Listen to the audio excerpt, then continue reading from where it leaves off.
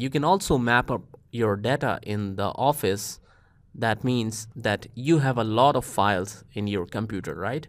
But you don't need all of them every day. Every day, you might have some common files. For example, I want to check the bank as I enter in the accounts department. I want to check the last month's salaries. I want to check employee loans detail, staff details, check print. I need to print some of the checks every day. So that is the most common functions that just I have written in a list. So what you can do now is hyperlink that one.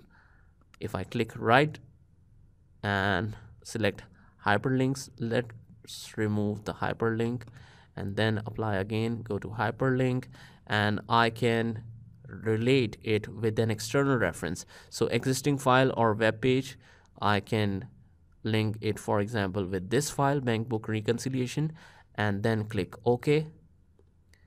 Now the formatting is not really good, so I will select this format and apply it over here.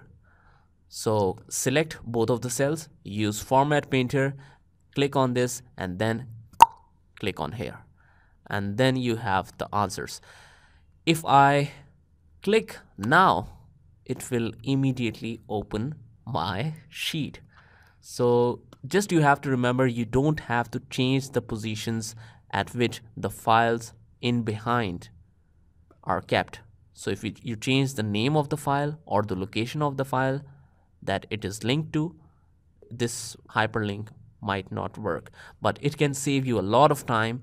You just have to open the data mapping file every day, and even you have tons of folders after which you can get this file. You can directly click this to get directly in that area. So thank you for watching.